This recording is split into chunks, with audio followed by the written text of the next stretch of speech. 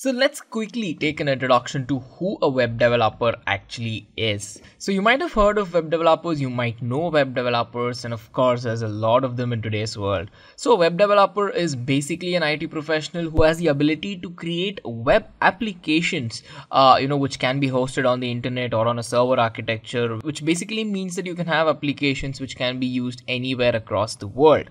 So web developer works completely to provide a very clean code for the website and the web applications. See, as learners, as beginners, as intermediate users, you might have come across code sometimes which is actually easy, but it's very difficult to understand. That's bad code. When we mean clean code, it has to be very readable, it has to be understandable, it has to come with supporting documentation, comments, and everything more. Now, they are also responsible for building the entire framework of a website and a web application as well. So when you think about all the things that happen in the back end, well, these guys are responsible for that as well. So we have an entire career path when we talk about web developers. It's called as full stack web development, where it consists of front end, back end, functionality development, and so much more as well. And of course, all of this includes, working on the logic of the application, the actual, probably the heart of the application, be it a website, be it a web application. So logic is pretty important there, right? And these guys are known to work on the logic part of it as well. Now, coming to who a software developer is. Well, as you might already guess, a software developer is a person who's involved with creating new softwares. So he's a professional who knows all of the tools, the requirements, the client side aspects, the methodologies, and everything that's involved, to go from scratch to a ready software that solves a particular problem. So a software developer will work very closely with most of the people in the company, be it a business analyst, be it all of the designers, to make the application look good, the user interface, the user experience to be beautiful, and of course the clients, because at the end of the day you have to satisfy their requirements.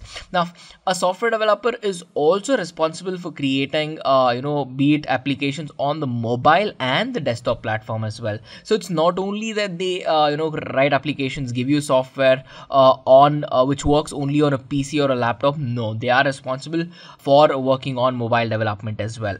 Well, now, as I mentioned, for the web developer as well, even a software developer should have the ability, in fact, to provide great documentation for all of the code that they write. Because at the end of the day, if they're writing the software or a piece of program for a client who might not know the technicalities of it, it is the job of the software developer to basically make it easier in terms of understandability as well. Well, now, if they have written their own software, it means that there might be applications where, things might not work as expected, or there might be certain weaknesses in the applications. And of course, it is their job to find these weaknesses, to test them continuously, test for vulnerability, and of course, fix them before delivering it to the client as well. Now, with this, we can quickly jump on to the comparison between web development and software development. And of course, the first point in our comparison is the ability. So when we talk about ability, we talk about the skills that's required and whatever is required to basically build applications in both of these domains.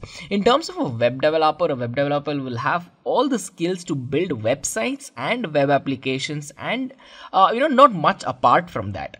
But then when you're talking about a software developer will have the ability to do some sort of web development as well. Because at the end of the day, if it's a software or an application which is scaled across the web, then pretty much, it forms to be a tiny aspect of a web application itself. So a software developer gets a slight advantage here because he or she has the complete ability to build any kind of software, that's required based on the requirement of the client. Now, the second point we have to talk about is the architecture.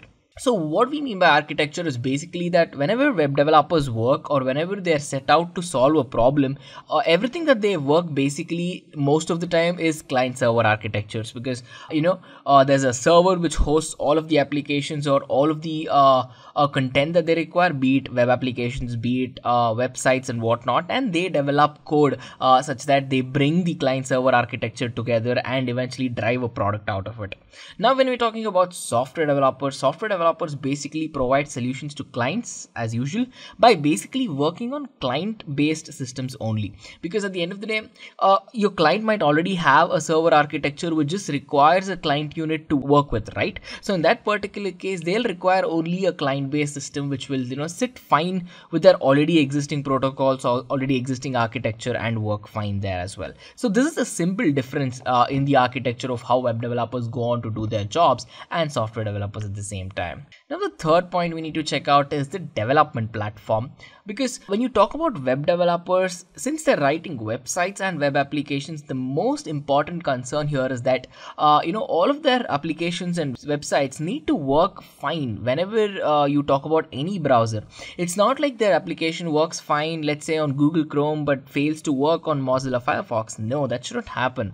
So these guys have the ability, these guys work with the entirety of the mindset where they make sure that their applications work flawlessly in all of the browsers that there are. And when we talk about software developers, software developers have a similar requirement, but here it's not web browsers particularly, but it's different operating systems. So just like how web developers want to make the products work across all of these web browsers, software developers are concerned with making their products, their applications, their softwares work fine in multiple operating systems as well, be it Linux, be it Windows, be it Mac OS, and more. Coming to the fourth point, it's again a very important one, which is easier to learn as a beginner or an intermediate user. Well, it is in my opinion that web development is easier to get started with because you have a very structured form of learning in which all of the tools and the techniques can be mastered very easily, and in fact they are not complicated to learn if you pick up a structured program that will teach you for this. Now, with respect to software development involves a lot of different methodologies. When you're building a software, so it involves a lot of operations alongside software development, bringing together a lot of teams and working hand in hand with the client as well. So it requires a lot of understanding in terms of methodologies, tools, and even philosophies, of course, because there are some philosophies that suggest what a good software is and what sets it apart from a bad one or a mediocre one as well. So in that point of view, for beginners to get started with all of these in terms of software development might be a little overwhelming. Coming to point number 5, it's the average salary of these developers. Both of these developers, be it web developers and software developers, they're paid really well. But when you talk about web developers, they have a starting salary which is slightly less than that of a software developer, just because of the complexity that's involved. Web developers, they get paid around $80,000 annually in the United States and somewhere around 7 lakhs per annum, in India. When you talk about software developers, these guys have an average salary of somewhere around $115,000 to $120,000 in the USA and somewhere around 10 to 12 lakhs per annum in India. So with these wonderful numbers, we can move on to the sixth point, which is the programming languages. Because as web developers, pretty much, they mostly work with HTML, CSS, JavaScript, and all these flavors of JavaScript, frameworks based of JavaScript, be it React, Node.js, and many other tools as well.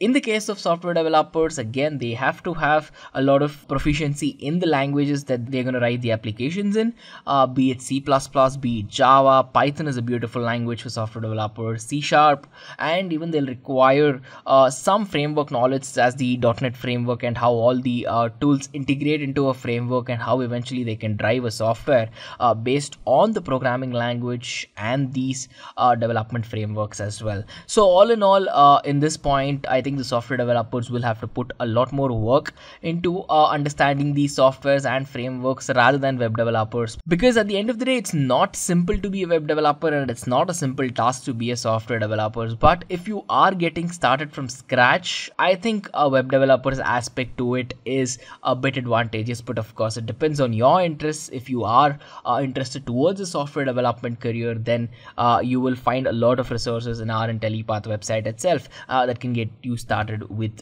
these. Now, coming to the seventh point, it's about hosting applications.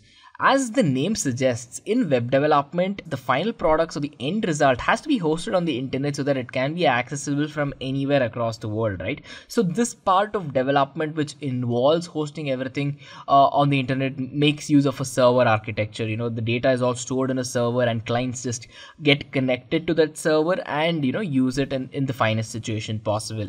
Now when we talk about software development, it might or might not involve deploying it on the web or deploying it anywhere, in fact, because at the end of the day it's based on the client requirement. It might just be that the client wants it in such a way that they want it to talk to their servers and not be hosted on the web. So that part of it which involves writing programs to make sure that the clients can access to the softwares and the tools techniques that's already available in that server, well, that takes some skill as well. Now with this we come to point number 8. Point number 8 involves career domains. You might have heard of web development branches. There's full stack development, there's front end development, back end development, merge stack, mean stack, and so much more, right? So do not get convoluted by these names. In fact, pretty simple as the name suggests. The front end developer will have the ability to create the user interfaces, make it look nice. So whatever you see on a website is what a front end developer does. Now when you take about back end development is providing functionality, ensuring storage, making sure that your front end has some data to show. Well, all the data comes from the back end development. And full stack development can be considered as a loosely bound front end and back end development together, followed by other abilities as well.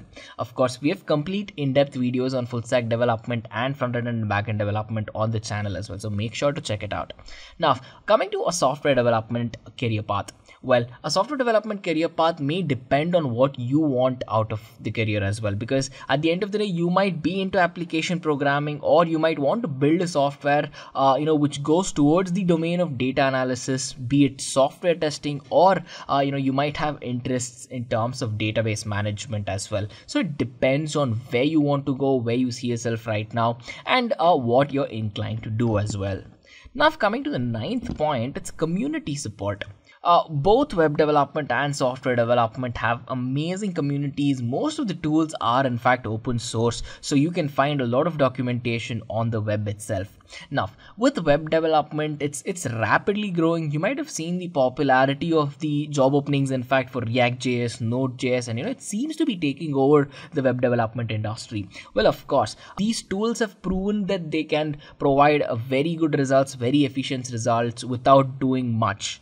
Well, that's one of the reasons why web development is considered to be growing at a rapid pace. And if there's a business anywhere in the world, well, they have a requirement of at least having a website or having a presence on the internet, right? And this calls for web development. Coming to software development is very, very vital. It is one of the most important things that can be placed in any organization. And of course, as the name suggests, it's software development. It's an ever-growing field. It's had the title of being ever-growing probably for 30-40 years now, and ever since the term was coined way back, it's still holding true to what it means when they say it's ever growing. Now with this, the question that you must ask yourself is, which is the right path for you?